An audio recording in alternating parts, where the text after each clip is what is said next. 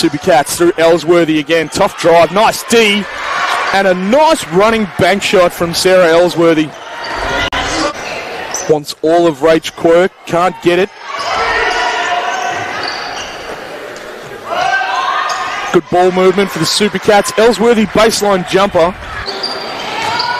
3 ball. Can't get it. Blitzar's rebound. Elsworthy wants horns.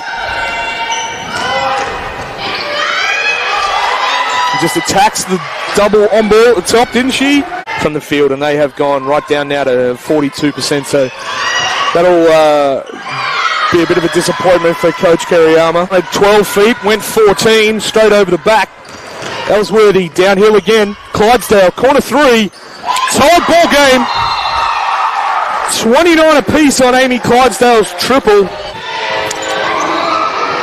Yeah, it's obviously... Use your best passes, really. Yeah. Elsworthy, tempo again. They look all right when they get out and run.